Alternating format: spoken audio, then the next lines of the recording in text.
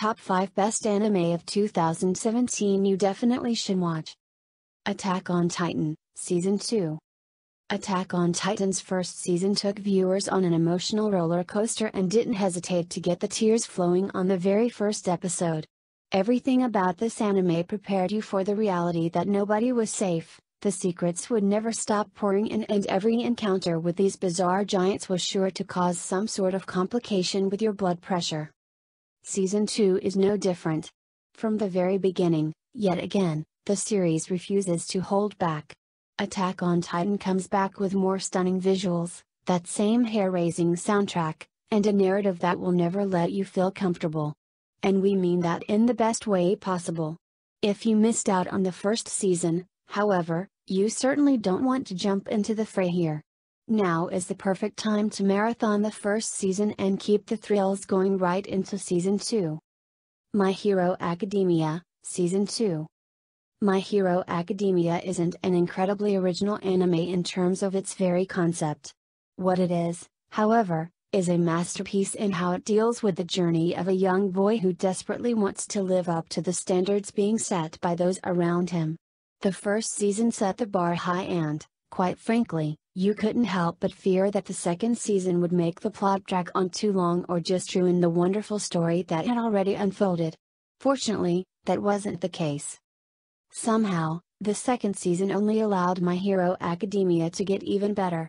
If there was one complaint about the first season, it's that character development didn't feel as complex and thought out as some viewers may have hoped. Some characters still felt relatively flat while others just didn't necessarily connect well with the audience. Season 2 takes care of that and provides layers upon layers for many characters that felt shallow the first time around. Pleasant art direction and great pacing throughout the narrative makes Season 2 a real treat for anyone who stuck around from the first season. Recreators. If anyone was handing out an award for the most underrated anime of the first half of 2017, Recreators would certainly walk away with the prize. There are formulas in anime that have been proven time and time again. So much so that it becomes easy to repeat these themes and motifs until it becomes watered down and cliché. Recreators doesn't fall into that trap, but doing something different is never an easy task. Recreators opens up with some serious action scenes that can lead viewers to believe this is a series all about shoving fighting scenes down your throat. That's far from the case. Recreators has depth and a well thought out narrative that is begging to be explored.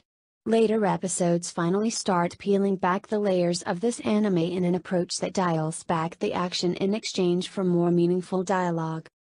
Recreators simply isn't afraid to rely on character development and an unfolding overarching plot to pull viewers in.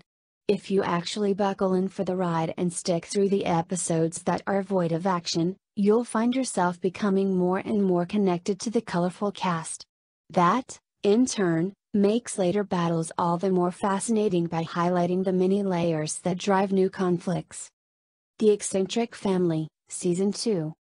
The Eccentric Family returned for another season this year, and it brought back everything that was so captivating about the first season. This anime steers clear of being a cookie-cutter show filled with the usual tropes and stands out as a multi-layered, complex masterpiece that is extremely relatable despite being anchored in a magical world. The Eccentric Family features a colorful cast of creatures known as Tanuki and Tengu who have always lived in the same world as humans but kept their existence a secret. For many viewers, the second season can feel a bit like a break from the various challenges and hardships that characters were facing in the first season. While the second season still comes with its fair share of hurdles for the characters to overcome, it certainly seems like this season doesn't tax your emotions quite as much or quite as frequently.